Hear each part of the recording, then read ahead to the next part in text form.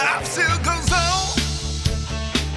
I can get on with the way you live without you by my side. I don't wanna live alone. Yeah. God knows, gotta make it on my own. So baby, can't you see? I want to break free. Oh, I want to break free.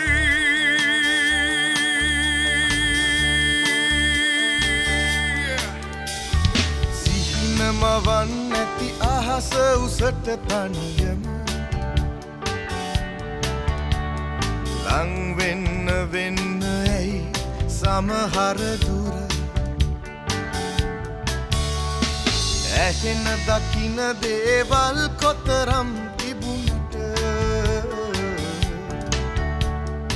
අදට දැනෙන දේවල් ඇයි එතරම් බර සිරවෙලා නැවතිලා නැතිනම් සීමාවක නිදහසේ ඉගිලිලා යම් එක රැනක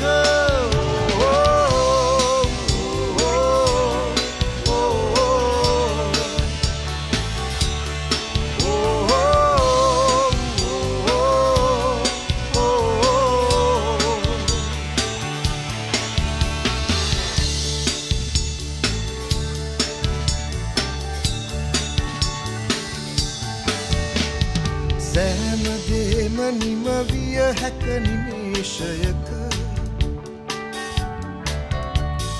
එහෙම වුණොතින් මොනව හිතන්නද සිහින විමන් වල කවුළු පියන් ඇරුණම අනන්තයට යනවාමයි ඒ මොහොතෙම සිරවෙලා නැවතිලා නැතිනම් සීමාවක නිදහසේ ඉගිලිලා යම් එක රැනක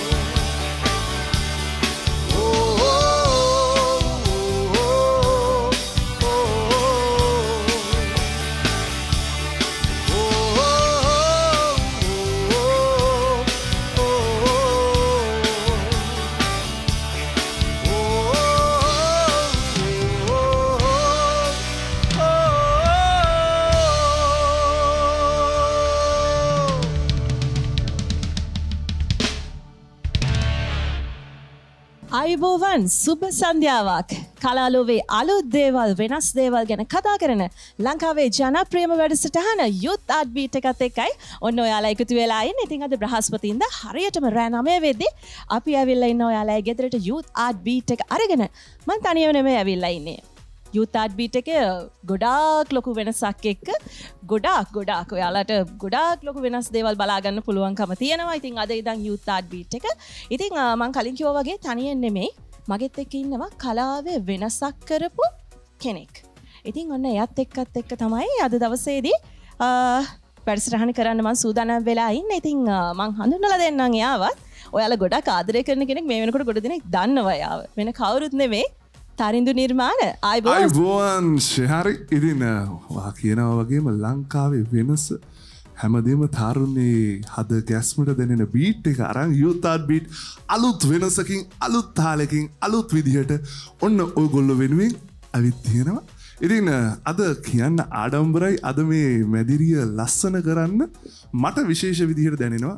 විශේෂයක් වෙලා තියෙනවා. ඉතින් මගේ සහෝදරයෝ කැල තමයි අද මෙතෙන්ට ඇවිල්ලා තියෙන්නේ. ඉතින් නයිට්ස් බෑන්ඩ් එක තමයි අද මේ මැදිරියේ youth heartbeat හැඩ කරන්නේ ලස්සන කරන්නේ ඔබට ලස්සන වින්දනයක් අරන් එන්නේ. ඔව් කිව්වා වගේ ඉතින් අද තනි කරම සින්දු ඇස්සක් තියෙන්නේ. ඔන්න නටන්න බලාගෙන ඉන්න කට්ටියට ඩාන්ස් කරන්නත් ඔන්න පුළුවන්. ඉතින් මේ තරිඳු නයිට් ඔයගේ හાર્ට් එක වගේනේ. හાર્ට් එකට වඩා හાર્ට් එක කිව්වොත් එක තැනයිනේ. හાર્ට් එකට වඩා ජීවිතේම දැන් පටන් ගන්න තියෙන්නේ නයිට්ස් එක. ඉතින් ලොකු ගමනක් ඉදිරියේ තියෙනවා. අද රාත්‍රිය මං හිතන්නේ ඊට වැඩිය සුන්දර වෙයි. ඉතින් ශහරි අපි කොහොමද වැඩි පටන් ගන්නවා හිතන්නේ මොකද කරන්නේ? පටන් ගන්න කියන්නේ මෙහෙමයි. දැන් මෙතෙක් youth heartbeat එක කොටස් 400ක් විතර සම්පූර්ණ වෙලා තියෙනවා. ඒ 400ටම එහා ගිය දෙයක් තමයි මේ සැරේ youth heartbeat එකෙන් තියෙන්නේ. ඉතින් අද ඉඳන් ලොකු වෙනසක් මම අර කලින් කිව්වා වගේ ලොකු වෙනසක් බලා ගන්න පුළුවන්. ඔයාලට මම හිතන්නේ ගොඩක් ඒ කියන්නේ ජනප්‍රියත්වයෙන් තවත් ජනප්‍රියත්වයට යනවා මේ වැඩසටහන. ඉතින් තරිඳු අපි සින්දුවක් අහනවද? සින්දුවකින් පටන් ගමුනේ. සින්දුවකින් මොකද මේ රාත්‍රිය සින්දුවකින් පටන් ගන්න ඕනේ. අලුත් විදිහකට නෙමෙයි. ඉතින් අපි හිතුවා අපේ රාත්‍රිය ලස්සන කරන්නේ හඳනේ. හඳ ගෙදර මිදුලට මාරන් ඇවිල්ලා සින්දුව පටන් ගන්න මේ ගීතය අපේ නයිට් සංගීත කණ්ඩායමේ අරුන් ජෙරමි විසින් ගායනා කරනවා. Here we go.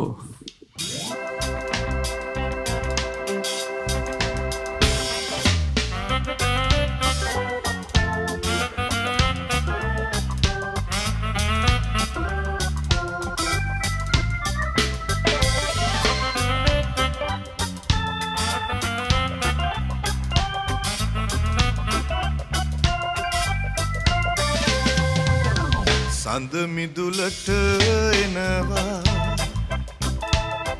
ඇගේවත සිහි වෙනවා සඳ වතුරේ නලවා සතප ඇය රැලියේ සැඟවී යනවා ඇය රැලියේ සැඟවී යනවා සඳ මිදුලට එනවා ඇගේවත සිහි වෙනවා සඳ වතුරේ නලවා සතප ඇය රැලියේ සැඟවී යනවා ඇය රැලියේ සැඟවී යනවා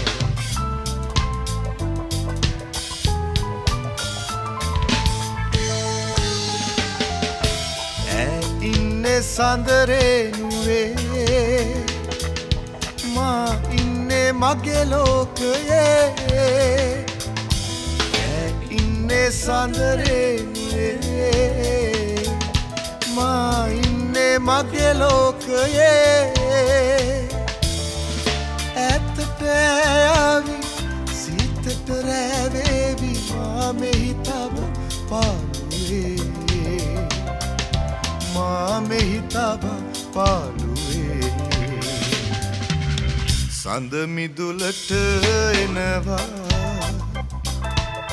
ඇගේවත සිහි වෙනවා සඳ වතුරේ නලවා සතප ඇය රැලියේ සැඟවී යනවා ඇය රැලියේ සැඟවී යනවා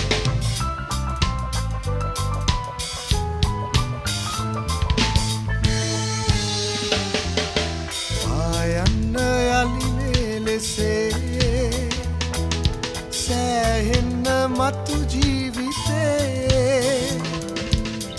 ආයන්න යලි මෙලෙසේ සෑහෙන්න මතු ජීවිතේ රැත්තරු පායාවි ඒතරු දිලිසේවි ඇනෙත් සලා ආලෙසේ ඇනෙත් සලා ආලෙසේ සඳ මිදුලට එනවා ඇගේ වත සිහි වෙනවා සඳ වතුරේ නලවා සතපා ඇය රැලියේ සැඟවී යනවා ඇය රැලියේ සැඟවී යනවා සඳ මිදුලට එනවා ඇගේ වත සිහි වෙනවා සඳ වතුරේ නලවා සතපා ඇය රැලියේ සැඟවී යනවා ඇය රැලියේ සැඟවී යනවා මං හිතන්නේ ඕගොල්ලන්ට ඒ වීඩියෝ ටික දැක්කට පස්සේ මතක් වෙන්නේ නැති මේගොල්ලෝ මේ මැදිරියේ කලින් කරපු දේවල් ගැන. මම අපේ අරුන් ජෙරමි හංස අපි තුන්දෙනා මෙතෙන්ට ඇවිල්ලා ඇත්තටම මේ කාලේ අපි අදහස් එකතු කරන කාලේ අපි කට්ටියකට වැඩ කරන්න ඉතින් එකතු වුණේ. ඉතින් මේ මතකයත් එක්ක සුන්දර මතක අවදි වෙනවා. ෂහරි, ඔයා මොකද හිතන්නේ අරුන්ගෙන් ඔයාට මොනවද අහන්න තියෙන්නේ කියන්නේ? අරුන්ගෙන් අහන්න මට ප්‍රශ්න ගොඩාක් තියෙනවා. මොකද එයාට මෙතන හුරු පුරුදු තැනක්නේ.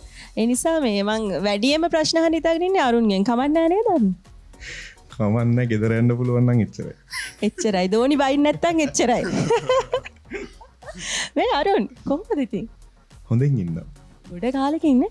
නෑනේ. ගොඩ කාලෙකින් ඕ ටිකක් කල් ඉතින් ගොඩක් මගලුත් නෙමෙයි මම හිතන්නේ. ඔව් නේ.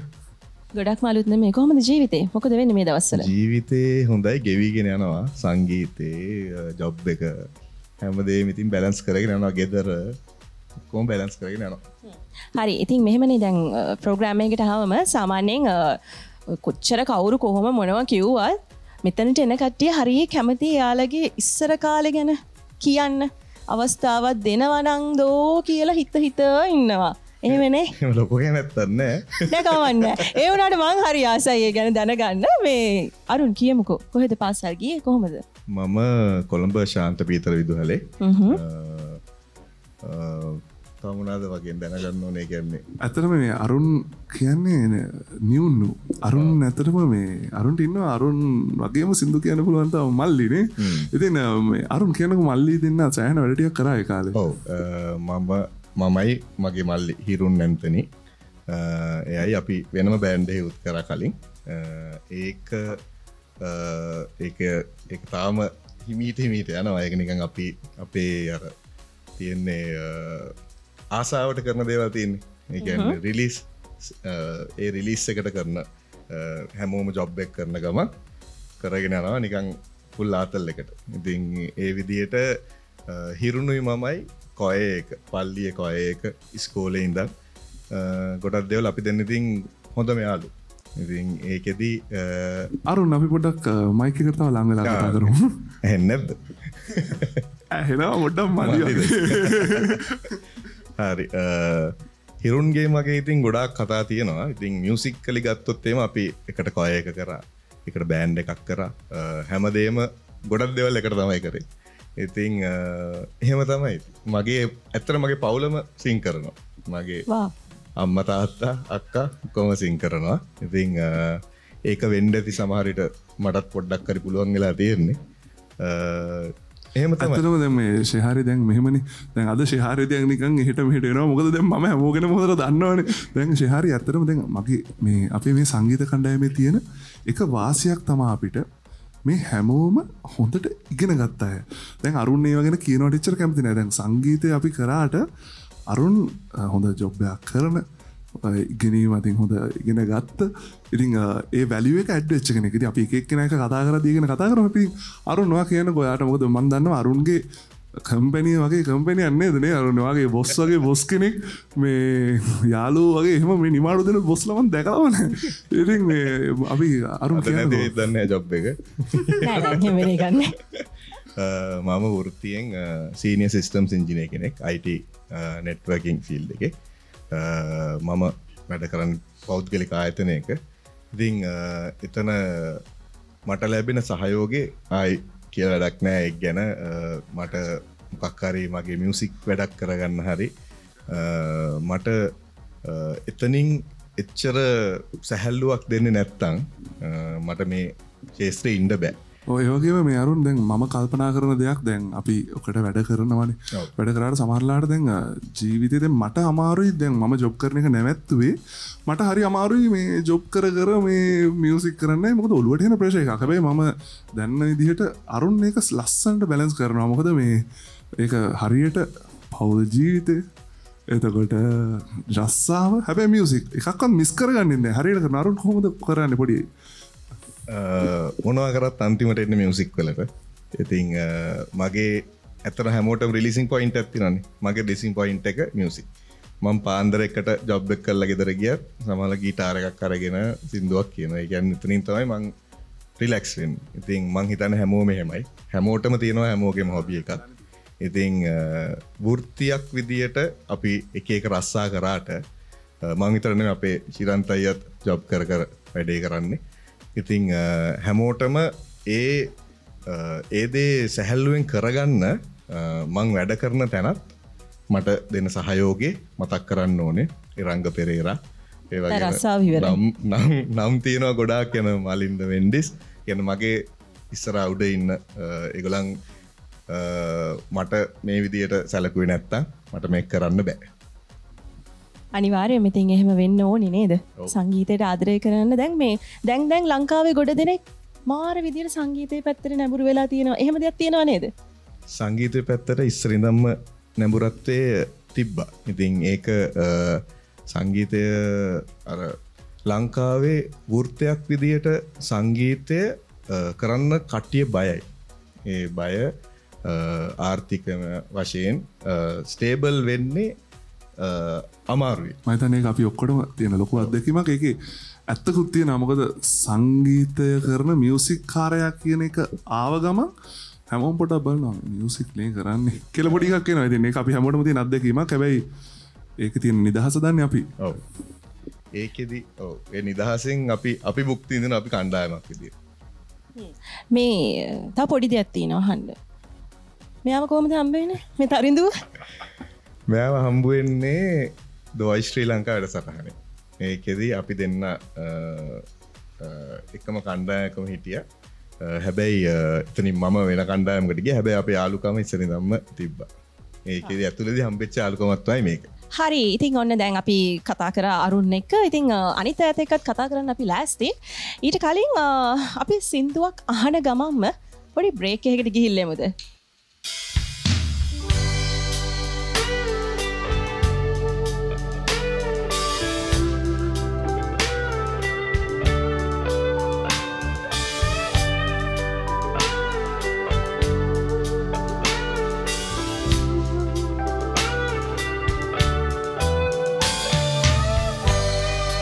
Late in the evening,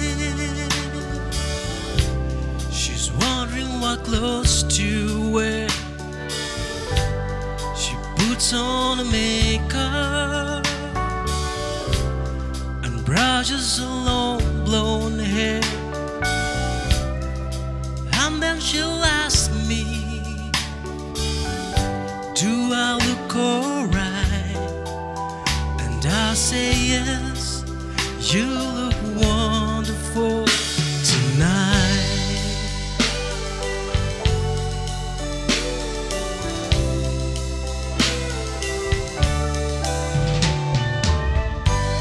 We go to a party and everyone turns to see this beautiful lady walking around with me,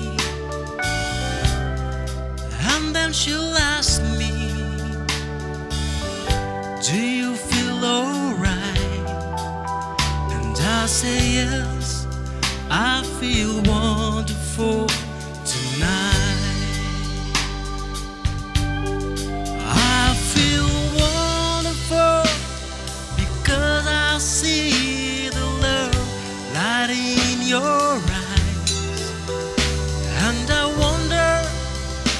it all, that you just don't realize how much I love you.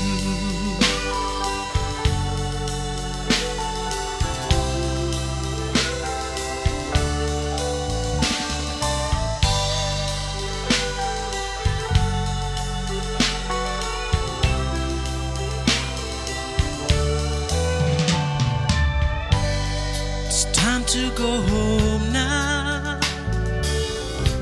and I've got an aching head, so I give her the car keys, and she helps me to bed, and then I'll tell her as I turn off the light, I said, my darling, you were wonderful tonight. Oh, my darling, you were wonderful tonight.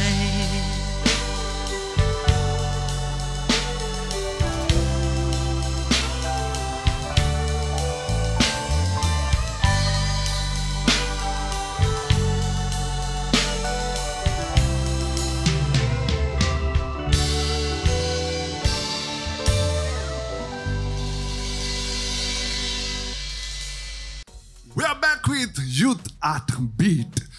ඉතින් ඉස්සල සින්දුව කිව්වේ අපේ base ගිටාරිස්ට් Danidu Perera. අපි ඉතින් දනිදුත් එක්ක කතා කරන්න ඕනේ. මොකද දනිදු කියන්නේ විශේෂ දක්ෂතා ගොඩක් තියෙන ලස්සන වැඩ කරන හැබැයි ලොකු බෑග්ග්‍රවුන්ඩ් එකකුත් තියෙන සංගීත දිවිය ඇතුලේ සංගීත කලාව ඇතුලේ ලස්සන බෑග්ග්‍රවුන්ඩ් එකක් තියෙන කෙනෙක්. දනිදු ඉතින් දනිදුරේ වල කතා කරන්න ගොඩක් දේවල් අපි හැමදාම කතා කරනවානේ. ඉතින් මේ අපි බෑන්ඩ් එකක් විදිහට දැන් අද මේ ප්‍රෝග්‍රෑම් එකට ඇවිල්ලා ඉන්නවනේ දනිදු. ඉතින් දනිදු ඔයාලට මොකද හිතෙන්නේ? සතුට විදික් මේ වගේ යෝතා දනිදු හම කෙටියෙන් උත්තර දෙන එක දනිදු පුරුද්ද. හැබැයි දනිදුගේ කට හොඳට මැරෙනවා ගෑනු ළමයෙක් කතා කරාම. ශෙහාරි ඔය අහන්න ප්‍රශ්න. මං අහන්න. මගේ ළඟ තියෙනවා ප්‍රශ්න. ලෑස්තිනේ? ඕන කොහොමද? හොඳින් ඉන්න. මම හරි සරල ප්‍රශ්න අහන්නේ. ජීවිතේ මොකද වෙන්නේ? ජීවිතය ඉතින් මියුසික් එක්ක තමයි ඉදිරියට ගත වෙන්නේ. හැබැයි ළඟ කොච්චර ලස්සන කතා කරනවද කියලා. මං ගැන ගොඩක් බොරු කියන්නේ මිනිස්සු ගොඩක් ඔයා. මං ගැන ගොඩක් බොරු කියන්නේ. මඩ ඒ කියන්නේ මේ ඇත්තද කටහඬවල් වෙනස් කරන්න පුළුවන් කියන්නේ? නෑ පොඩි දේවල් තියෙනවා. ලොකුවට බෑ යන්න. නෑ මම කලින් යවගම කිව්වනේ මන්න කීයටවත් කරන්න අද නම් කීයටවත් කරන්න නෑ. ඒක නිකන් එන්න සින්දු කියද්දි විතරයි එන්නේ. සින්දු කියන්න විතරද පුළුවන්? දැන් සින්දු කියද්දි තමයි කියන්නේ. මේ කියන්නේ බෑන්ඩ් එක ප්ලේ කරද්දී කියන්නේ. නැතුව නිකන් එන්නේ. අපි බෑන්ඩ් එක ගහලා පොඩි එකක් කරලා පෙන්නමුද? ඒක වෙලා යනවානේ. චූටි එකක් කරමු. අර කිය මොකද මේ ඒක තමයි අපේ බෑන්ඩ් එක ප්ලේ කරන ඩාන්ස් සෙෂන් ඇතුලේ ලස්සනම කෑල්ල ඒක. මිනිස්සු ඔක්කොම කවුද බොල්ලේ මේ දාව චූටි කෑල්ලක්. අර මේ අපි ගමු මේ රුක්ෂාන් මේ අපි ඇලිස් එකේ මුල් ටික බීට් එකක් එකම ගමු. ඇලිස් බ්‍රෝ ඇලිස් මොනවද ගන්න ඇලිස් බ්‍රෝ ඇලිස් පොඩ්ඩක් අපි කට්ටියට පොඩි තියෙන සයිකෝ සීන් එකක් කියන එකට මේ කරන්නේ කරන එක නෙමෙයි කියන්නේ. ඉතින් ගණන් ගන්න එපා. ඔහොමදම අද රාත්‍රියේ කේක විකාර වෙනවා අද රාත්‍රියේ. ඉතින් රුක්ෂාන් ඇලිස් යමු. මම පටන් ගන්න දෙන්නේ. ආරේ අන්තන් දැක්කම මුහුණ ඇගේ ඒ පැත්තෙන් තේන්නේ ජොසි වගේ අනේ අම්මා පැත්තට කවුද බොලේ මේ ඇලිස් කවුද බොලේ ඇලිස් මාරු ඒක මාරු මේ දැන් කරන්න බෑ කිව්ව එක කරේ ඒක නෝදී බෑ කියන එක කරනවා පස්සේ ඒ තව පොඩි දෙයක් තියෙනවා තනිදු වෙඩින් වලට ගියාම මොන හරි වෙනවද දනිදුට දනිදු වයින්න ඇත්තම කිව්වොත් නේද දනිදු මෙහෙම ඇත්තටම අපි දනිදු කිව්වේ ඒ කතාවට අමතරව අපි කතා කරන්න ඕන දෙයක් තියෙනවා දනිදු හරි අඩුවෙන් කතා කරන දනිදුගේ පවුල ඇතුලේ කියන්නේ තාත්තා ලංකාවේ අපි සංගීතය කරන්න කලින් හිතන්නත් කලින් කාලේ දනිදුගේ තාත්තලා ලොකු සංගීත කණ්ඩායමක් ලංකාවේ ප්ලේ කරපු කට්ටියක්. ඉතින් මේ ගෞරවය අපි දෙන්න ඕනේ ඔහුට. ඉතින් මං හිතන්නේ දනිදුගේ ජානවලටම ඇවිල්ලා තියෙනවා පවුලෙන් එන පසුබිම. ඉතින් දනිදු පොඩක් අපි ගැන කතා කරමු. ඔව් තාත්තා අශෝක පෙරේරා සියශක්ති සංගීත කණ්ඩායමේ හිටියේ. බේස් ගිටාරම ප්ලේ කරපු කෙනා. ඉතින් දනිදුට ඒ වගේම මම හිතන්නේ ජානවලට ඇවිල්ලා තියෙන දක්ෂතාවය දනිදුගේ ප්‍රැක්ටිස් එක මහන්සියත් එක්ක මම හිතන්නේ පවුලෙන් එන දේ තියෙනවා කියලා මට දැනෙනවා. මොකද මම සංගීත කණ්ඩායම ඇතුලේ අපි වැඩ කරනකොට මට තේරෙනවා ඒක. ඉතින් මේ දනිදු අපි මේ පුංචි ඉල්ලීමක් තියෙනවා මං ආස දෙයක්. හරි ඒක මේ මං මේක ප්ලෑන් කරපු දෙයක් නෙවෙයි. මං පොඩි ආසයි දනිදු අපි දැන් අපි බෑන්ඩ් එකේ කට්ටිය අපි රැට කාලා බොයිලා සතුටින් ඉන්න වෙලාවල් තියෙනවානේ සාකච්ඡා කරන වෙලාවල් ඒ වෙලාවට දනිදු ඔය සින්දුව පොඩි කෑල්ලක් එක දවසක් කිව්වා මට මතකයි. දනිදු අපි ශ්‍රියාමනවත් එක්ක චූටි කෑල්ලක් කියමුද? ඒක චූටි කෑල්ලක් අපි බෑන්ඩ් එක ප්ලේ කරනකොට ගිටාර් එක පොඩ්ඩක් ප්ලේ කළා මේ ගිටාර් එක and හංස කීස් දෙන්න. දැන් දනිදු දන්නවා කිසිම දෙයකට බෑ කියලා හරියන්නේ නැහැ අනිවාර්යෙන් කියන්න ඕනේ කියලා. ශ්‍රියා මනමත් විමාගේ දැකලා උන්මාද වේවි හෘදේ. ශ්‍රියා මනමත් විමාගේ දැකලා උන්මාද වේවි හෘදේ. ආසනසා පම්මාව කල්නෑර පින්සාර රන්දේ. ආසනසා පම්මාව කල්නෑර පින්සාර රන්ලන්දේ. පින්සාර රන්ලන්දේ. පින්සාර රන්ලන්දේ. ශ්‍රියා මනමත් විමාගේ දැකලා උන්මාද වේවි හෘදේ. thank you so much. හරිම ලස්සනයි. මේ මං ප්‍රෝග්‍රෑම් එක පටන් ගද්දිම කිව්වා අද තනිකර සින්දු වැස්සක්. හරිද? වැස්සක් වස්සන්න ඕනේ කොහොම හරි. ඒ ඉඳා තරිදු මේ සින්දුවකට යමුද? අපි යමු. අපි ඊළඟට කවද තෝරගන්නේ? අපි තෝරගන්න කුසපත් අදිනවා. කවද තෝරගන්නේ? මේ ගීත කිහිපය අපි තෝරගත්ත ගීත කිහිපය අපිට විශේෂයි. මොකද අපි පොඩි කාලේ ඉඳන් ආසාවෙන් රස විඳපු ගීත කිහිපයක් සෙන්ඩ්‍රිගේට් සහ අපේ දුෂ්යන්ත් වීරමන් ගායනා කරපු ලස්සන ගීත කිහිපයක එකතුවක්. ඉතින් අපි අහලා බලමු.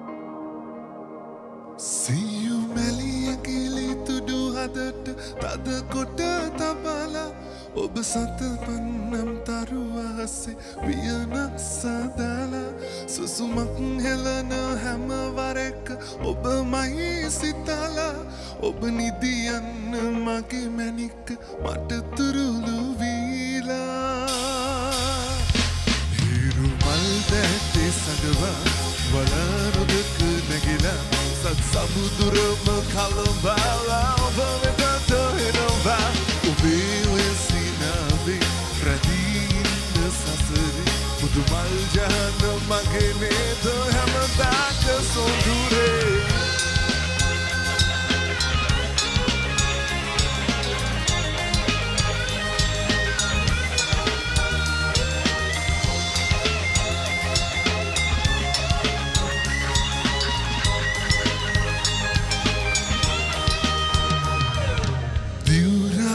පවසන්න මට ආදරීනම් මගේ ලෝකේ ඔබ විතරමයි සිතනවා නම් ඒ සත්තකයි සොඳුරේ මාමියන තාකා ඔබමයි මගේ සෙනෙහි නැදෙන්නේ කාටත්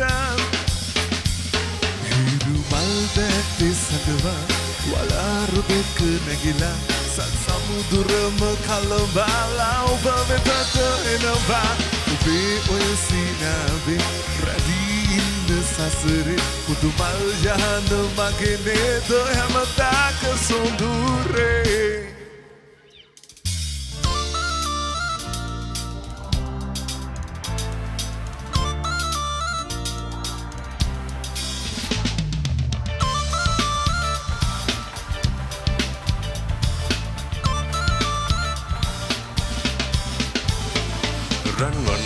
සොඳගොතාමා ඇතින් කෙනනිල් වර ලෙස හැඩදම ස්තිතින් මත් කරලා මුදු සිනහමල් සරින් සැනහෙන්නම් සඳුරනු මමතින් රන්නාගම් සොදගොතාම අතින් ගෙනනිල් වරලස හැඩතමා සිතින් මත් කරනා මුදු සිනහමල් සරින් සැනහෙන්නම් සඳුරනු මමතින් ඔය මුතු පහසේ දැවටෙන්න මගේ ජීවිතේ සඳ කිරණක් වසරසන්න මගේ ආදරේ මට පවසන්න ඔය නෙතගේ බැඳි ආදරේ මගේ හිත තාම නුඹ ගාව රැඳිලා තියේ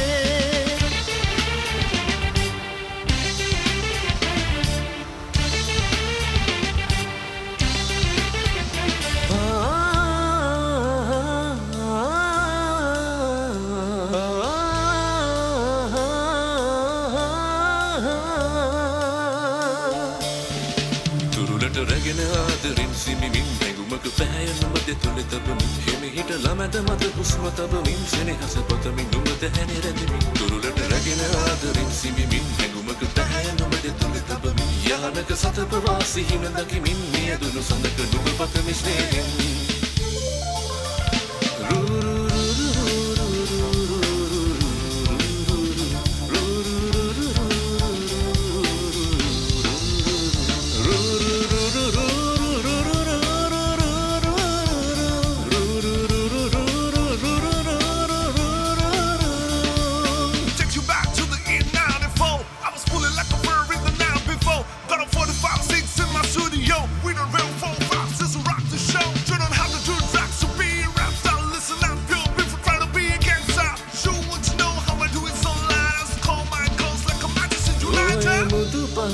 දැවටෙන්න මගේ ජීවිතේ සඳ කිරණක් වසරසන්න මගේ ආදරේ මට පවසන්න ඔය මෙතගේ බැඳි ආදරේ මගේ හිත තාම නුඹ ගාව රැඳිලා තියේ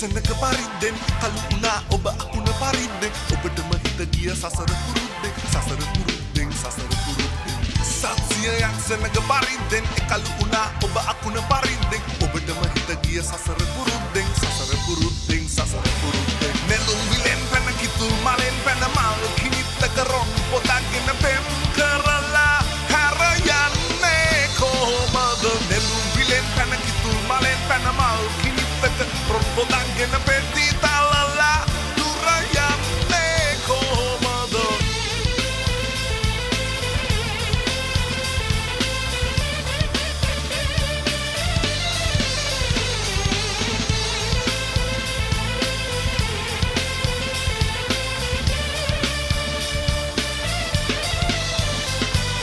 Hindi endodana lian gene vitamba baniyama duken handavi bahu para purak sadabi Rajadaniyama kadru salab Hindi endodana lian gene vitamba baniyama dukin hadabi Singha bahu para purak sadabi Rajadaniyama kadru salab Nelung vilen pena kitul malen pena mau Kinittaka ron podagena pem karala harayanne kohomad Nelung vilen pena kitul malen pena mau Kinittaka ron podagena peti talala durayanne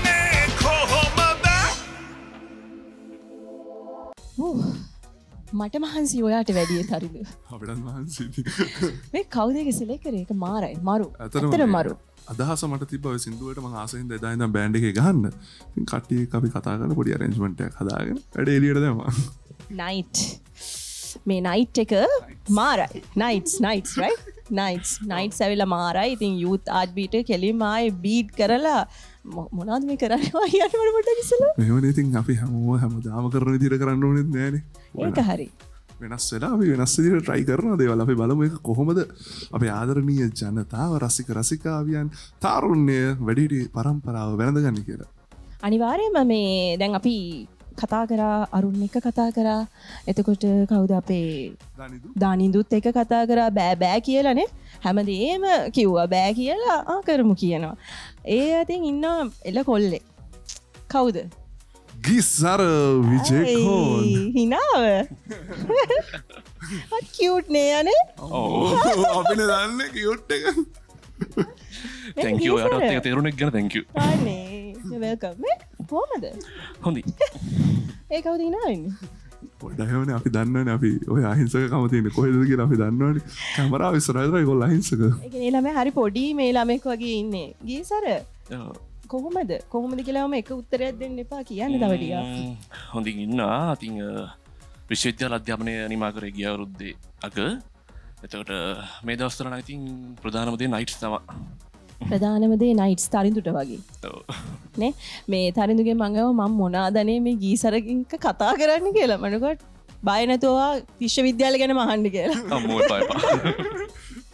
මේ මතක් කරමුකෝ සෞන්දර්ය විශ්වවිද්‍යාලය ගැන. සෞන්දර්ය විශ්වවිද්‍යාලය කොහමද සුන්දර මතකයන් තියෙනවද? සුන්දර මතකයන් ගොඩක් තියෙනවා. ඉතින් අධ්‍යාපනය අපිට චුට්ටක් වැඩිපුර කල් ගියා මොකද රටේ ප්‍රශ්නත් එක්ක අවුරුදු 6ක් විතර ගත වුණා ඉවර වෙන්න. ඉතින් එහෙම ඇවිත් ගිය අවුරුද්දේ තමයි නිමාව සටහන් වුණේ. අතරම ශහරි මේ ගීසරගෙන කියනවා දැන් මම මේ මියුසික් පටන් ගත්ත කාලේ තියෙනවනේ දැන් මාත් ඉස්කෝලෙන් අවුට් වෙලා පුංචි කාලයක් ඉඳලා ඔහොම මියුසික් වලට එන කාලේ මගේ මුල්ම අපි දැන් ෆුල් බෑන්ඩ් ප්ලේ කරන්න කලින් අපි දින 3 piece එහෙම පොඩි පොඩි ඒවා කරනවා. ගීසර තමයි අතරම කීබෝඩ් වාදනය කරේ එතකොට. මෙයා අති දක්ෂයෙක් මෙහෙම හිටියට සිතාර් වාදනයට අවුරුදු මං හිතන්නේ අවුරුදු කිහිපයක්ම ලංකාවේ සම්බන්ධය දැන් අවුරුදු 6ක් විතර වෙනවානේ. ඔව් ඒ කියන්නේ අපි මාර අඳුරුම්කමක් තියෙන්නේ බැඳීම සෑහෙන දේවල් එකට කරලා තියෙනවා. ඉතින් මේ සංගීත කණ්ඩායම පටන් ගන්න අදහස ආපු වෙලේ කල්පනා කරද්දී මුලින්ම ඔළුවට ආපු කෙනෙක් තමයි මේ ඉන්නේ ඇත්තටම. ඉතින් මෙයාගේ තාත්තත් අපේ මං කුරුණෑගල මුල්ගම අපි එතකොට එහෙ පොල්ගහවල ඉඳන් අපි කුරුණෑගල ඉස්කෝලේ යනකොට මෙයාගේ තාත්තා ගොඩක් ප්‍රසිද්ධ ගුරුවරයෙක් කුරුණෑගල සංගීතාංශයෙන්ම. ඉතින් මම හිතන්නේ යාටත් ඒ පෞල් පසුබිමත් ලැබිලා තියෙනවා එතන. අපරාධේ මම මේ ගීසර එක කතා කරේ තරිඳු එක කතා කරන්නේ. ඔව් උතරට තුන්න කරන් ගියා. මොකද ඉතින් ඔක්කොම දන්නවනේ. කවන්නේ මේ ගීසර මම ඔයාලට කියන්න කිව්ව මොකද්ද නේද මෙයා මේ මැද්දෙන් පැන්නනේ අනේ කතාව කර කර ඉද්දි මේ සෞන්දර්ය විශ්වවිද්‍යාලේ අවුරුදු 6ක් ගියා කිව්වනේ. සතුටු වෙන්න. කවදා හරි දවසක ළමයිට උනත් කියන්න පුළුවන් අවුරුදු 6ක් මම සෞන්දර්ය විශ්වවිද්‍යාලයට ගියා කියලා. නැද්ද? ඇත්ත සම්පූර්ණ. මතකයන් කොච්චර තියෙනවද නේ? ඔව් ඒක. මේ තරිඳු ගීසරගෙනේ දර අමුතු හැකියාවක් තියෙනවා කිව්වේ. ගීසර ඇත්තටම විශේෂ හැකියාවක් තියෙනවා. මේ කියන්නේ අපි සාමාන්‍යයෙන් කියන්නේ පිච් පර්ෆෙක්ට් කියලා. ඉතින් ඒ පිච් පර්ෆෙක්ට් කියන තැන අපි ලංකාවේ විතර දකින්න හරි අඩු වෙන්නේ කට්ටිය. මේ බෑන්ඩ් එකේ හැමෝම මං හිතන්නේ එකඟ වෙයි මම මේ කියන දෙයට නේ. කියන්නේ ගීසරට විශේෂ හැකියාවක් තියෙනවා. අපි සින්දුවක් නිකන් ප්ලේ කරත් ලියාගෙන යනවා පෝඩ් එක නෝට් එක ඔක්කොම ලියනවා. අප්පුඩිය කියවොත් ඒක ගියේ කියනවා. මොකක් හරි කියනවා. කොල්ලට මාර හැකියාවද තියෙන්නේ. අර කිව්වේ මොකද? චූම්පංකාරය යනකොට නෝට් එක කියනවා කිව්වනේ. චූම්පංකාරයට යන්න බෑ ගීසර. මොනවද මේ එන්නේ එකම දේ කියනවා. ඒක ඉච්චර දන්නා කොල්ලා. ඒක මාරයි ඒක මාර ටැලන්ට් එකක් මේ පොඩි සද්දයක් මේ අනිත් එක මේ සද්දෙට වැඩි මෙයාට හොඳ හැකියාවක් තියෙනවා හින්දි භාෂාව කතා කරන්න හින්දි ගීත ගායනා කරන්න ඒකත් විශේෂ හැකියාවක්. හරි අපි මේ පොඩි කොටසක් කියමුද?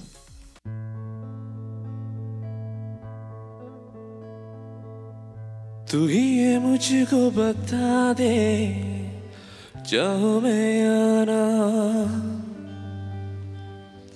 अपने तो दिल का बता दे चाहो मैं आना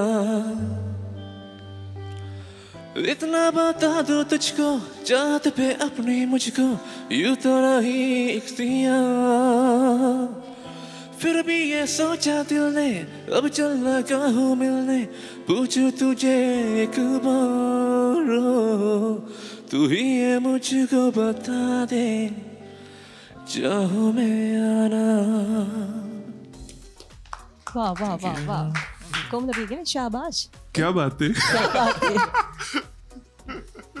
ඇත්තටම මාර ලස්සනයි හරිම ලස්සනයි ඉතින් මේ තරිඳු දැන් අපි පටන් ගද්දිම කිව්වනේ මියුසික් බෑන්ඩ් එකක් නයිට් වගේ ආදරණීය බෑන්ඩ් එකත් එක්ක අපි ඉන්නේ ඉතින් සින්දු වැස්සක් අද වැස්සක් නටනවන නටන්න ඔව් නේ අඬනවන අඬනවද අඬන්න එපානේ hina වෙවි හරි අඬන්න එහෙම සින්දුනේ තියෙන්නේ මේ ඔය සින්දුව කියන්නේ ලෑස්ති වෙලා ඉන්නේ ඔව් මම ආස් සින්දුවක් මේක ඒ කියන්නේ මම වේදිකාව නක් ගන්නද එපාද නක් ගන්න පටන් ගන්න බලන්න සුබ බෑ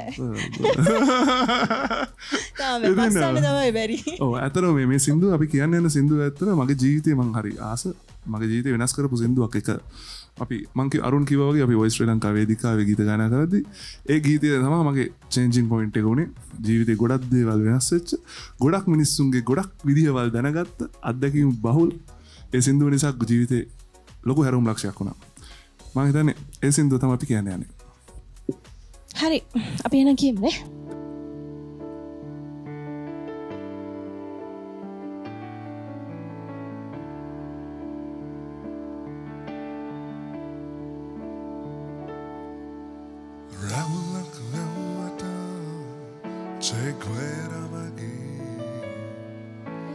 මත්වී හිටියට බොබ් මාලෙ වගේ හිත්වල කෝබන් ආදරේ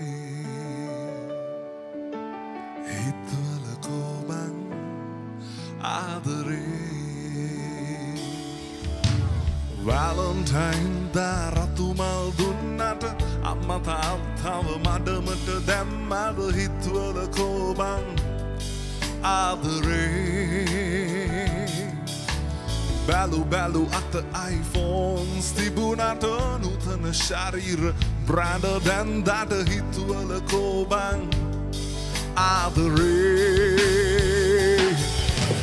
හිතුවල කෝබන් ආදරේ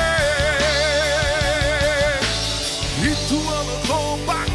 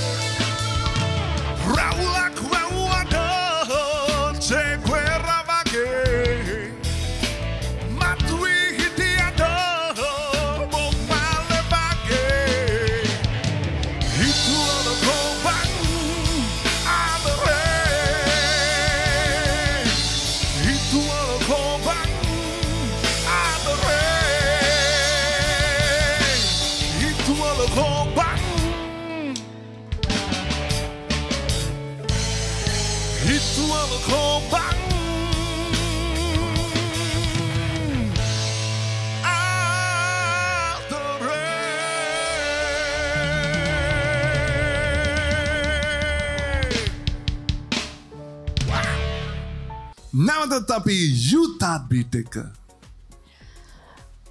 අපි මේ තරිඳු කාත් එක්ක දැන් කතා කරන්න ලෑස්ති වෙලා ඉන්නේ මම හිතන්නේ අපි කතා කරන්නේ දැන් මේ පැත්තේ අපි මේ පැත්ත ඉවර කරා හරි දැන් අපි මේ පැත්තේ වඩා ගමනේ අපේ සංගීත කණ්ඩායමේ හංස විලාසෙට විදින ගමනේ අපූර්ව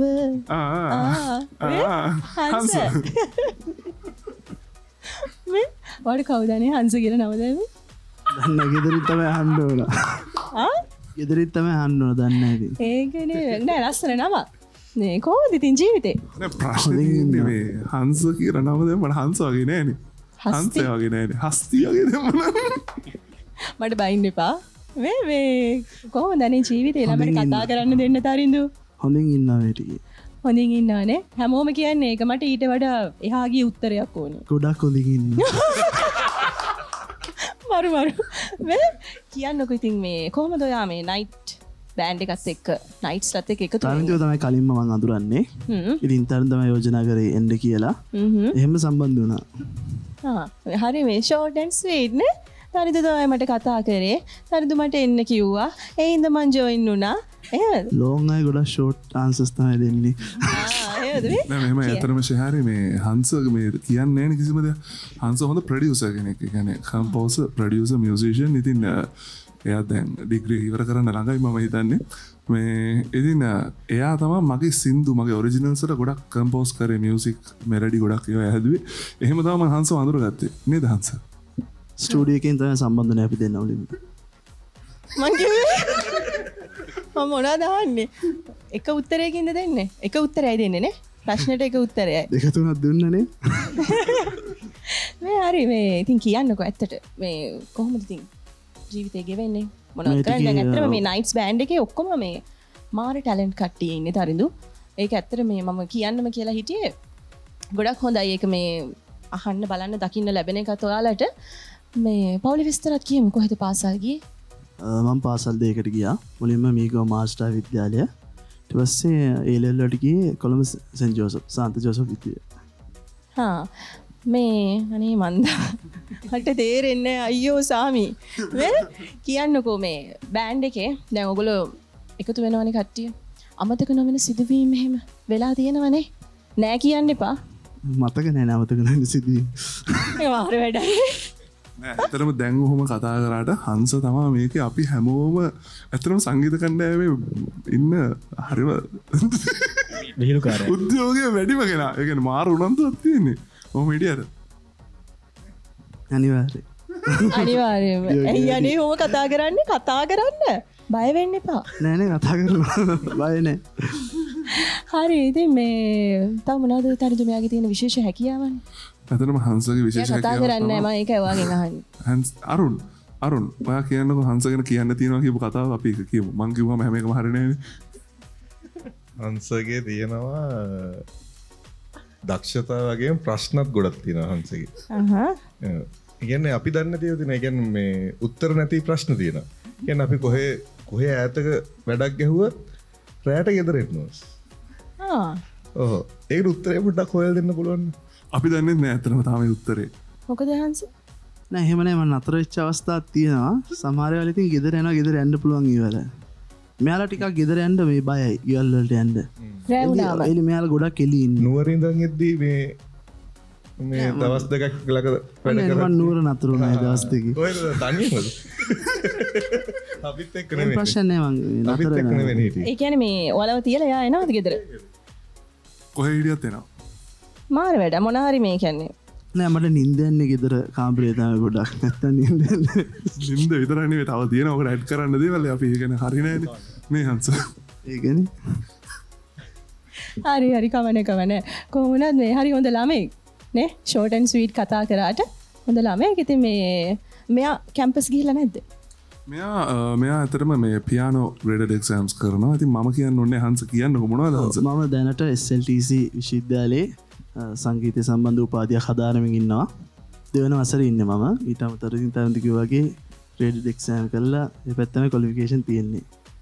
හරි thank you කොහොම හරි කතා කරා මේ තරිදු සින්දුවකට යමුද? යමු. අපි අපේ දැන් සංගීත කණ්ඩායමේ තියෙන විශේෂත්වයක් ඩ්‍රම්ස් වාදන ශිල්පියා තමයි හොඳටම ගායනා කරන්නේ. උනාට අපි අවස්ථාව දෙන්නේ නැහැ යාට තාම. ඒ වුණාට අනිත් හැමෝටම සින්දු කියන්න පුළුවන්. ඒ කියන්නේ මේ ඉන්න හැමෝටම සින්දු කියන්න පුළුවන්. ඉතින් අපි ගීසරකේ ගීතයකට යන්න තමයි අපි මේ අවස්ථාව බලන්නේ. හරි.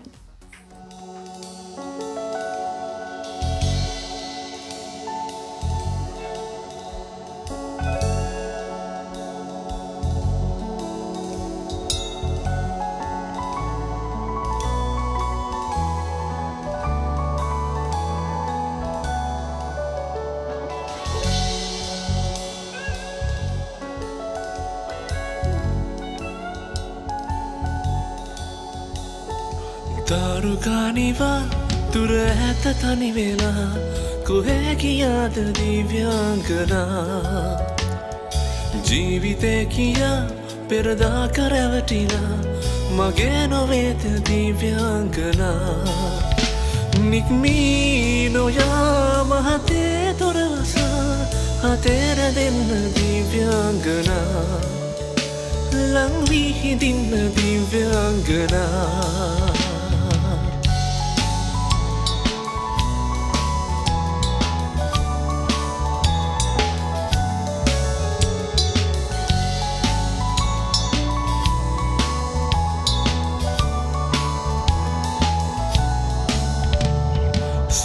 කල්පනා හිතේ තියා ඉගිලි නොයා සැඟවිලා මේක වේදනා සුළගේ විසිරිලා ලංවී හිඳින්න දිව්‍යාංගනා වෙන්වී නොයන්න දිව්‍යාංගනා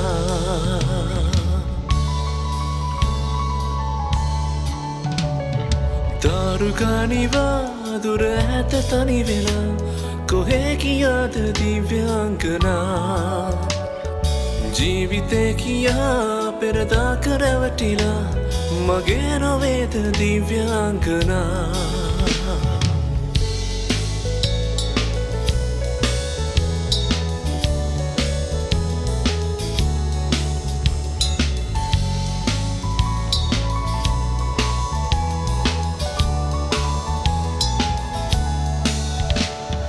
දැසරිදවනා කඳුල මක හසරල් අරන් ලං වෙලා ප්‍රේම ගීතිකා කොඳුරා කියා තුරුලේනි දන්න දිව්‍යාංගනා තුරුලේනි දන්න දිව්‍යාංගනා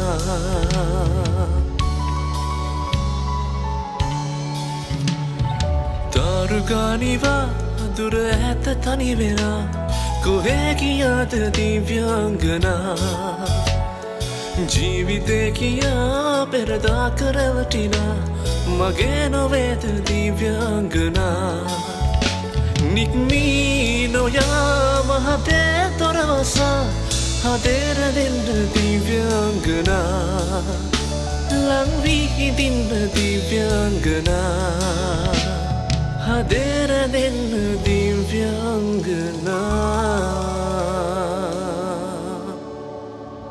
ලස්සනයි. Thank you. හරි මේ තරිඳු දැන් අපි කට්ටියක් එක කතා කරා. හරිද? සමහරු උත්තර දෙනවා සමහරු උත්තර දෙන්නේ නැහැ. මේ ඔක්කොම වගේ කියන්න ඕනේ ඔයා.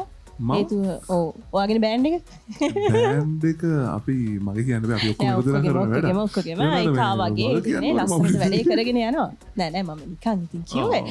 මේ අපි ඊළඟට කාටද කතා කරන්නේ? අපි ඊළඟට කතා කරපු අපේ අනිත් කීබෝඩිස්ට් එක්ක ශිරන්ත ෆර්නෑන්ඩෝ. එයා කතා කරන්නේ නේ. හායි ශිරන්ත. හලෝ කොහමද? හොඳින් ඉන්නවනේ. හොඳින් ඉන්නවා. වරදක් නැහැ ඉතින් ජොබ් එකක් කරගෙන මියුසිකුත් කරගෙන සන්තෝෂෙන් ජීවත් වෙනවා. සන්තෝෂෙන් ජීවත් වෙනවා. අපේ මේ බෑන්ඩ් එකේ ලාබාලතම කෙනානේ. බාලම කෙනා. කොළමඩිය බාලම ලාබාලතම කෙනා තමයි. ඇයි එහෙම කියන්නේ? පෙනුමෙන් පොඩි දෙයක. පෙනුමෙන් මොකද්ද කියන්නේ කියලා පේන්නේ කියලා දාන්නේ. පෙනුමෙන් නම් පේන්නේ ඇත්තටම බාලයි වගේ. එහෙනම් හොඳයි. එහෙනම් හරිනේ. ඉතින් මේ අයිය කතා කරමුකෝ. කොහෙද මේ පාසල් ගියේ? මම ශ්‍රී පඤ්ඤානන්දේ. ඊට පස්සේ මම ටෙක්නිකල් තමයි ගොඩක් මගේ කරලා තියෙන්නේ. ඊට පස්සේ තමයි ඒකත් එක්ක මියුසික් කරගෙන ආවා. බෑන්ඩ් එක ප්ලේ කරා 2004 වගේ ඉඳලා. ඊට පස්සේ තරිඳු මම අඳුරගත්තේ 2012 වගේනේ තරිඳු. 13 වගේ. ඊට පස්සේ එක දිගට අපි මේ බෑන්ඩ් එක ප්ලේ කරා. ඊට පස්සේ තමයි ඉතින් ඒ කියන්නේ 2014 ඇඳගත්ත කියන්නේ මම මියුසික් පටන් අරගෙන මගේ ප්‍රථම දෙවනි එකෝස්ටික් සංගීත කණ්ඩායම මම මේගොල්ලෝ ප්ලේ කරපු බෑන්ඩ් එකකට තමයි මම මුලින්ම ඇත්තටම සම්බන්ධ වෙන්නේ. සම්බන්ධ වෙලා අඳුරා ගැනීම තමයි පසු කාලේන අපි නැවත වතාවක් එකම වේදිකාවකට එක විදියකට එකතු වෙන්නේ. දැන් හැමෝගෙම පවුල් පසුබිමේ තරිඳු තියෙනවනේ මේ කවුරු හරි කෙනෙක් මොකක් හරි දෙයක් නේ සංගීතයට සම්බන්ධ වීමක් තියෙනවා. එතකොට මේ ශිරන්තයි මම කමන්නේ නැහනේ අයියේ කිව්වට මේ කියන්නකෝ ඔයාගෙත් එහෙම තියෙනවද? මගේ නම් තාත්තා ටිකක් ඕගොන් පොඩක් ප්ලේ කරන්න පුළුවන් එයාට සර්පිනා එහෙම පොඩක් ප්ලේ කරලා තියෙනවා. මගේ පවුල් පසුබිමේ ඔච්චර තමයි මම දැනුවත් තියෙන වෙන කවුරුත් මියුසික් වලට නැහැ. ඉතින් ඊට පස්සේ මම පොඩ බෑන්ඩ් වල ප්ලේ කරලා ඒක පොඩක් ඉගෙනගෙන තමයි මම මේ ප්ලේ කරන්නේ. දෙයියෝ දුන්න වරමක්. කාටවත් නැති දෙයක් ඔයාලට හම්බෙලා තියෙනවා සතුටු වෙන්න. හරි අහිංසක. අනේ ඕවනේ මමත් මේ කතා කරලා දීතුයි හරිම අහිංසකයි. මෙතන දැන් කතා කරපු ඇත්ත එක්ක මේ හරිම අහිංසක විදියට කතා කරේ. හරි හොඳයි. මේ තරිදු. ඔව්.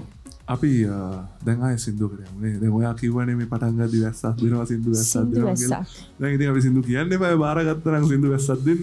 ඉතින් අපි ඊළඟට තෝරගන්නවා තවත් පරණ ගීත කිහිපයක්. පරණ කියන්නේ ගොඩක් පරණ. අපි මුලින් කිව්වා මිලේනියම් songs. මේ යන්නේ අපි හැමෝම ආදරය කරන ජෝතිපාල මහත්මයා ගායනා කරපු අනිත් ගීතේ කවුද මට ඔරිජිනල් ආටිස්ට් අමතක වුණා සමා වෙන්න. CT ෆර්නෑන්ඩෝ මහත්මයා ගායනා කරපු ගීතයක් සහ ජෝතිපාල මහත්මයා ගායනා කරපු ගීත දෙකකට යන්නේ අහලා බලන්න. මම හිතනවා ඔයගොල්ලෝ කැමති වෙයි කියලා. අලුත් වෙනසකුත් එක්ක අලුත් මියුසික් ටේස්ට් එකක් එක්ක අපි යන්නේ සින්දු දෙකට. එපා වුණත් හෙට ඕනෑ වෙයි. තාමත් ඔයාට තරහ හිතෙයි. ආඩම්බර වී තැවෙන්න වෙයි. ඔව් නාඩන රොක් වී හිටින්න වෙයි. උඩ පැන්නොත් බිම වැටෙන්න වෙයි. හිතාමතා මේ කියන්නේ මං.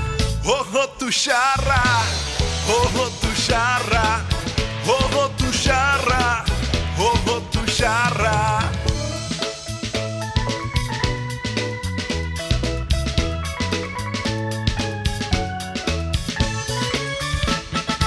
Anakunak neti kamin love, deno dahak kardare vete, bilagala heta gangak hade, kuda pelen mah gahak mere.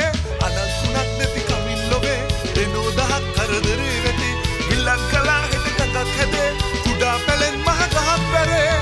Oh ahonda ne, agat guna ne, ganum genuwa ne hati.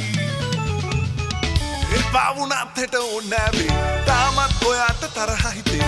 ආඩම්බර වී තැවෙන්න වේ. ඔවුනාට නොරොක් වී හිටින්න වේ. උඩ පැන්නොත් බිම වැටෙන්න වෙයි. හිතාමතා මේ කියන්නේ මං. හොහො තුෂාරා, හොහො තුෂාරා, හොහො තුෂාරා, හොහො තුෂාරා.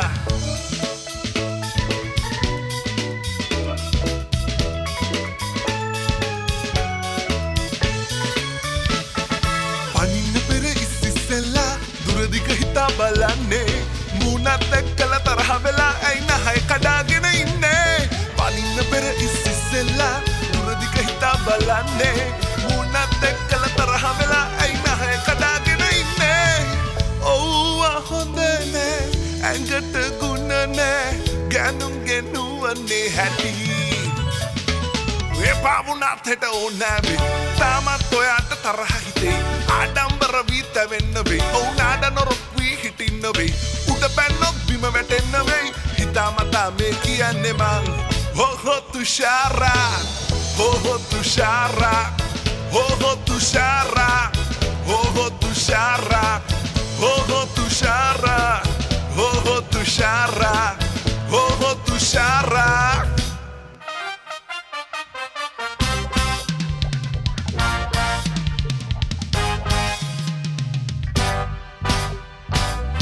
අනෙඩිංග ඉන්නකෝ ඔය දැත පුන්න දෙන්නකෝ. ඇයිද කලබල අහක බල බල යන්නේ ඩිංග ඉන්නකෝ. අනෙඩිංග ඉන්නකෝ ඔය දැත පුන්න දෙන්නකෝ.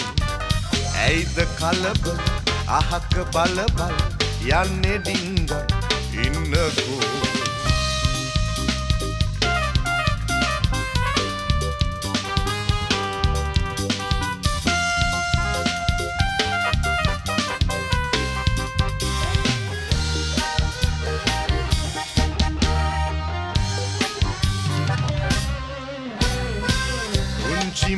මගේ කුඹුරෙදී පැලත් ඉන්දන දවසෙදී. උංචි මගේ කුඹුරෙදී පැලත් ඉන්දන දවසෙදී. තනක් මඩේ එරි එරි එදා පැල සිට වූ සැටි. තනක් මඩේ එරි එරි එදා පැල සිට වූ සැටි. තාම මතකයි ඊයේ වගේමයි දෙතොල් අවුවේ සැලි සැලි. ආනෙඩිංග ඉන්නකෝ ඔය දැත පොඩ්ඩක් දෙන්නකෝ. ඇයිද කලබල අහක බල බල යන්නේ ඩිංග ඉන්නකෝ.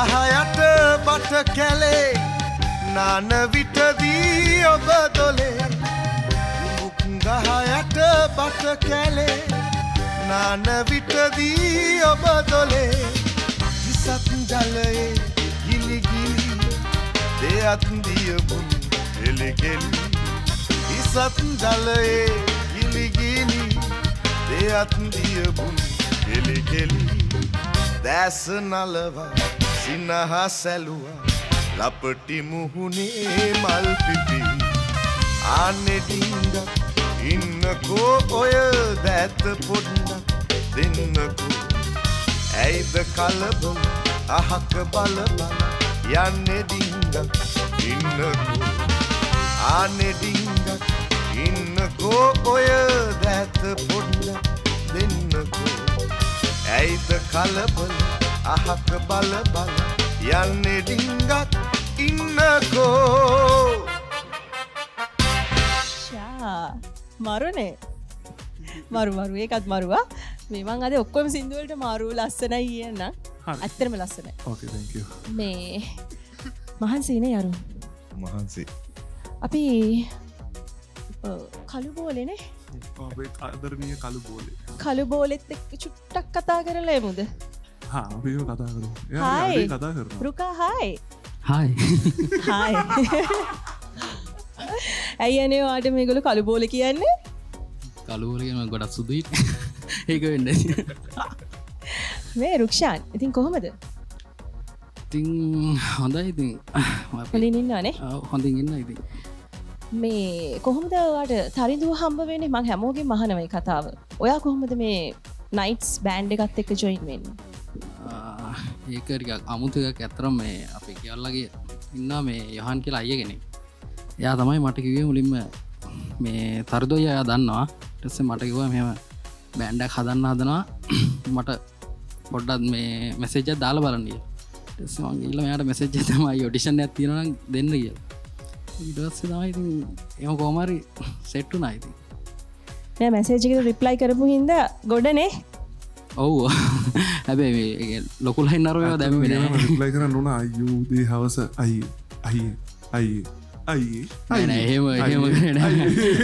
හැමෝම හිතන් ඉන්නේ මේ වුණාට එයා දන්නවා නෑ නෑ අතර විහිළුවට කරාට මේ අපි කියන්නේ අර අපි කියන්නේ අපිට සම්පත් දෙන්න හම්බ වෙනවා කියලා ඒ කියන්නේ ඒ වගේ තමයි රුක්ෂාන් අපිට මේ බෑන්ඩ් එකට ලොකු වැලියු එකක් ඇඩ් කරා මම හිතන්නේ ලංකාවේ මම බෑන්ඩ් ප්ලේ කරලා දැන් අවුරුදු ගාණක් තිස්සේ සිං කරනවා මම දැන් අපි හැමෝම එක ඇග්‍රී වෙනවා අපිට හම්බෙච්ච දක්ෂම කෙනෙක් ඩ්‍රම්ස් වාදන අතින් උපරිම උඩ ඉන්න අපි හරි ආස අපි ආදරයට කල්බෝලි කිව්වට හිත සුදු කෙනෙක් කිව්වනේ මේ හැමතිස්සෙම අයියේ මාවත් ගන්නකෝ එහෙමනේ නෑ ගන්නකෝ කිව්වේ නෑ අයියේ මට පොඩි chance එකක් දෙන්නකෝ අයියේ ඔඩිෂන් එකක් මම ඇවිල්ලා වැඩ පෙන්නලා යන්න කිව්වා එහෙම අහන්නේ ඇයි දන්නවද තරිඳු ඒ අර මේ ඇත්තටම සංගීතයට උනන්දුව තියෙන කැක්කුමක් තියෙන මට දෙයක් කරන්න පුළුවන් මට අවස්ථාවක් දෙන්න ඇත්තට මේක මේ සංගීත කණ්ඩායමේ හැමෝගෙම තියෙන ඒ කැපවීම මොකද රුක්ෂාන් එන්නේ පයාගල ඉඳලා ඒ කියන්නේ කොළඹ අපි නුවර හැමතැනම වැඩවලට යනවා නිදි මරාගෙන පාන්දර ඇවිල්ලා පොඩ්ඩක් පරක් වෙනම කතාවක් ඒ වුණාට අර මාරු නන්දුයි වැඩේ ඇතුලේ අපේ වෙලාවටම වැඩ කරන ළමයි ටිකක් ඉන්න හින්දා මාරම ලේසි මේ වැඩේ ඉස්සරහට යන්න ඒක තමයි කියන්නේ මේ ඒකනේ මේ youth art beat එකෙනුත් අපි ඔයගොල්ලෝ ගැන කතා කරන්නේ. ඒ කියන්නේ කලාවට අලුත් දෙයක්. දැන් කලින් ගිය සින්දුවේ 아무තු බීට් එකක් තිබ්බනේ. හරි තරිඳු ඉතින් අපි සින්දුවක් අහලා ඉවර වෙලා පොඩි බ්‍රේක් එකකට ගිහිල්ලා එමු මේ ලංකාවේ ජනප්‍රියම වැඩසටහන youth art beat.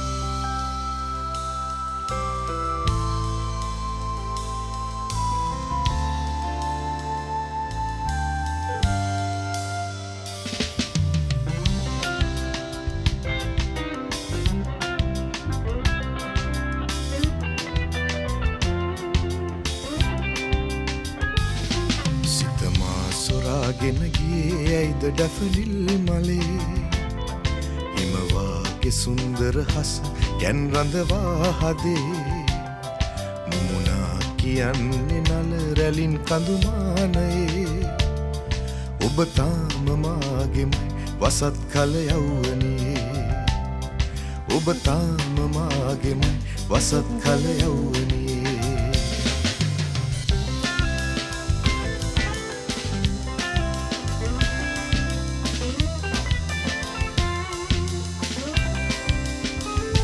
දුර ඈත ගම් තෙරේ සැඩ සීත මාරුතේ වෙලිගත ඈදෑතගෙනම හීන් වැහි කෝටයේ මුව කමල ආදරෙන් සිපගතිමි සීරුවෙන් හැඟුම් මතකයි රැඳුණු නෙතගේ එවන් සැන්දෑ කලේ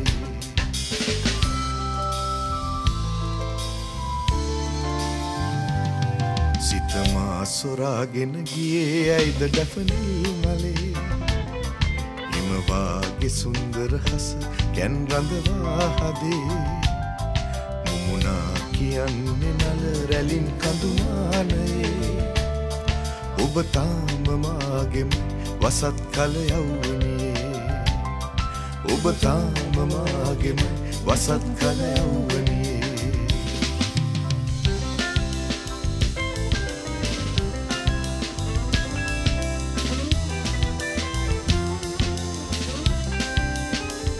විලෝතුරු මං පෙතේ සඳ උයන පිපිරේ කෝල ලෙස දැස සැලුවේ දැල්වැල් පාලමේ හදවිලම ආදරින් සසල විය මුදු සරින් හැඟුම් සොඳුරු රැඳුණු මතකි එවන් සැන්දෑ කලේ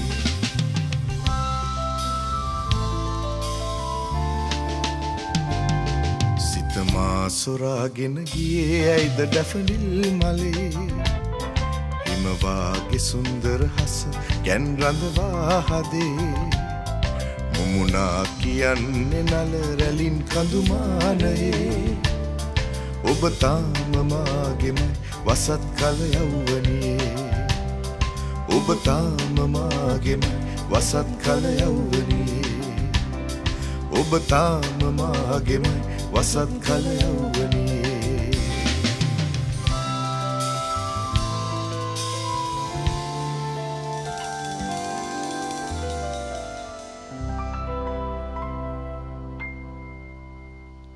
හරි ඉතිං තරිදු පැයකාමාරක් ගෙවුණා හිතාගන්නවත් බැරි විදියට හරිම ලස්සන විදිහටනේ සින්දු ඇස්සක් එක්ක මං අර කලින් කිව්වා වගේ ඉතින් ඔයාලට හරි සතුටු ඇති අද දවසේ මේ වැඩසටහන ගැන මම විශ්වාස කරනවා ඇත්තටම සතුටු වෙනවා ඇති කියලා එහෙම නේ තරිදු ඇත්තටම හරිම සතුටුයි හරිම සතුටුයි ඉතින් මේ අද දවසේදී අපිත් එක්ක එකතු වුණේ nights thank you so much හැමෝටම අපිත් එක්ක එකතු වුණාට ඉතින් හේත් එක මතක් කරන්න ඕනේ අද ඉඳන් වෙනස්ම විදියකට තමයි youth art beat ඔයාලගේ ගෙදරට එන්නේ. ඒ වෙන මොනවත් නිසා නෙමෙයි අපි දෙන්නගේ ලොකු වෙනසක් එකතු කරගෙන ඉතින් වෙනස් වෙන දේවල් ගැන කතා කරන්න කලාවේ අලුත් වෙන දේවල් වෙනස් වෙන දේවල් එතකොට ප්‍රවීණයෝ නවකයෝ මේ කොයි කවුරු ගැන වගතොග එකී මේකී නොකී සියලුම දේ කතා කරන්න අපි ලෑස්ති වෙලා ඉන්නවා. ඉතින් වෙනස්ම අත්දැකීමක් ලබන්න දිගටම අපිත් එක්ක රැඳිලා ඉන්න කියලා ඔයාලට ගොඩක් ආදරෙන් ආරාධනා කරන ගමන් තරිඳු අපි ලෑස්ති වෙන්නේ අද වැඩසටහන අවසන් කරන්න. ඉතින් හරිම දුකයි හරිම ලස්සනට ගෙවුණා නේද? දැනුනේම නැහැ. හරිම ලස්සන. ඒකනේ nights ආයි මේ night එක කෙලින්ම blast. හරි ඉතින් එහෙනම් ඔන්න අපි සමුගෙන යන්න තමයි සූදානම් වෙන්නේ. මේ ලංකාවේ ජනප්‍රියම වැඩසටහන Youth Art Beat.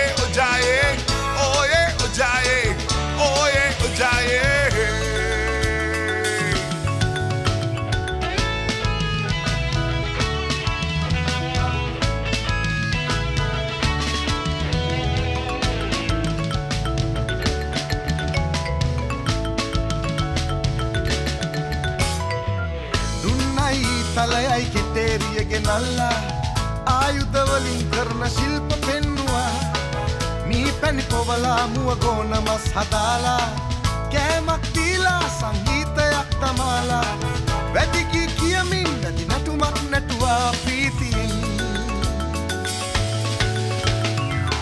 Oye ojaye oye ojaye oye ojaye oye ojaye oye ojaye oye ojaye oye ojaye oye ojaye